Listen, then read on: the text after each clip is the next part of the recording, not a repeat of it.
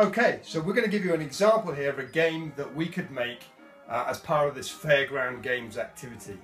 Remember, the aim is to have games that A, people really want to play, B, that they can actually win, but C, they're more likely to lose than they are to win, because that's what's going to make you, the stall owner, the most money.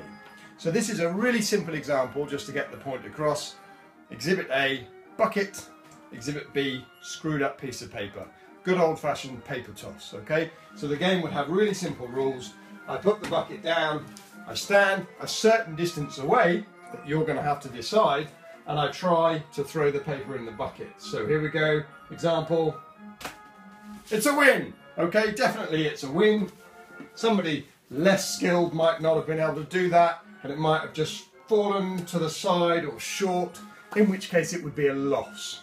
So a really simple win or lose situation.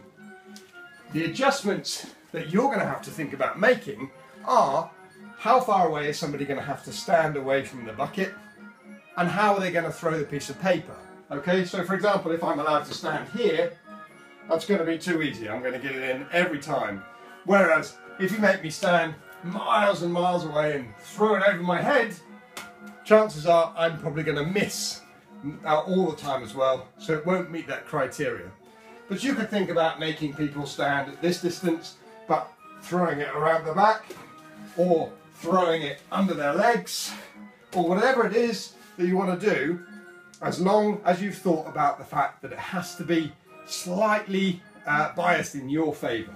Okay? Another thing you could do to make this game a little bit more interesting is to say, actually, you're going to give people 3 bits of paper, but to win you have to get 2 out of 3 in. Okay, so that could be one of the ways that you could make it more interesting. Alright, so here we go.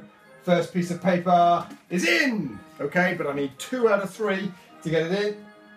Oh, he's missed with the second, and here comes the third. What's going to happen? It's in, so it's a win. Okay, and had I missed with 2 out of the 3, then that would have been a loss. Okay, so it's still a very simple win or lose situation. Once you've settled on your game, you've got to get into testing mode.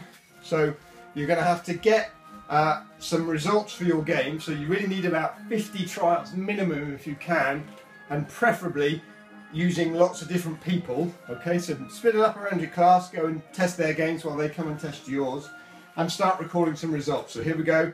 First test, 2 out of 3 to win. There we go. All the first one's a miss. The second one's in. So I need 2 out of 3. Oh, and I've missed.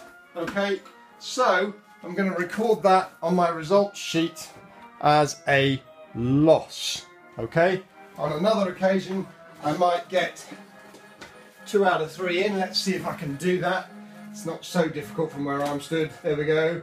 1, 2. I've got a win.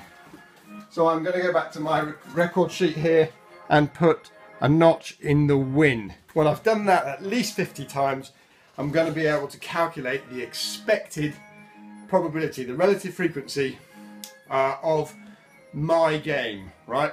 And if that's not good enough, then I'm going to have to make some adjustments to my game and do it again. Okay, so that was example 1, the good old-fashioned paper toss.